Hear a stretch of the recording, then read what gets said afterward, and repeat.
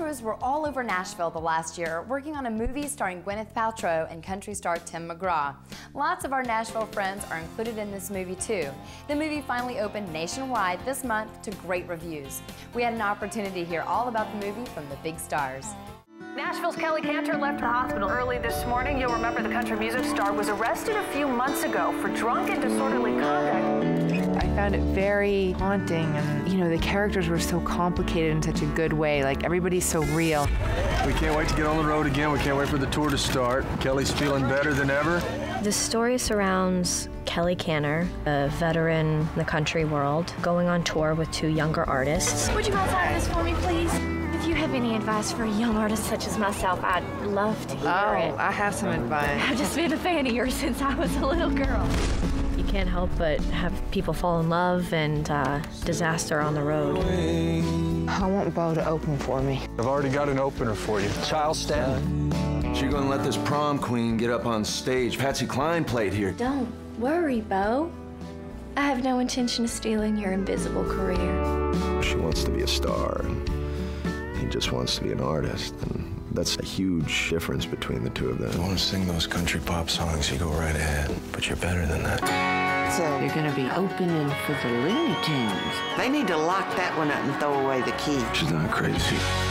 He's trying to be the guy that's helping Kelly because she's such this big star to him. Well, what do you think? I think I'm Kelly Cantor and I'm breaking the law! There's some great music in it, and Gwyneth and Garrett and Leighton are doing some great singing in it. But when it gets down to it, the relationships between the four lead characters are pretty incredible. I could write good lyrics if I wanted to. Maybe I just haven't been inspired by anyone yet. You ever think about that? Why don't y'all just sleep together? Get it over with, Jesus. 1 foot on the narrow way and 1 foot on the left. Tell us, who is your idol? Kelly Cantor and Jesus Christ. You and Jesus Christ, who'd have thought? I love her. Do you think Charles Stanton is pretty? Oh, come on. I think James and Kelly are like they're soulmates, but they've just gone wrong, and they don't communicate well enough to get through the hurdles without it being really damaging.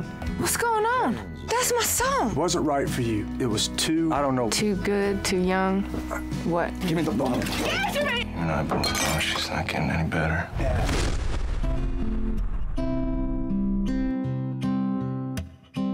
I'm gonna wear you down. I'd never played guitar before, and definitely never sang for crowds. I knew I wanted to get there. I mean, I wasn't gonna just try and have a hand double come in and be playing the chords. I'm really lucky that I've had the chance to be in the studio as much as I have before this, because I can't even imagine having to learn how to play the guitar and learn how to sing and do your voice a certain way, because, that was a lot of work for him. The music was also a huge draw to the movie. I worked a lot on strengthening my voice and doing a lot of singing lessons, and I learned how to play guitar. Yeah, on the outside, I look fragile. You didn't know what to expect, with the singing and everything, and it's just really incredible. I'm country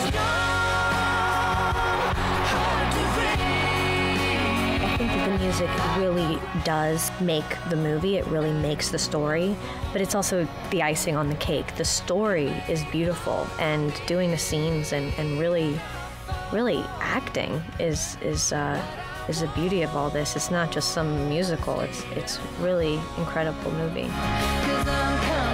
Nobody really is a hero, nobody's a winner, but you go on this journey with everybody, and you really, really feel for these people, and you really get invested emotionally. I'm stronger in all this, you know that, right? If you haven't had a chance to check out Country Strong by now, you absolutely should see it in theaters soon. We still have lots more ahead, including a visit with a new artist from St. Louis who is off to a fast start, touring and hitting up tons of radio stations every month. We'll be right back. Hey, this is Ken Dimash, and we're going to be talking about our new song, Ding Dang Darn It, right here on Inside Music Row.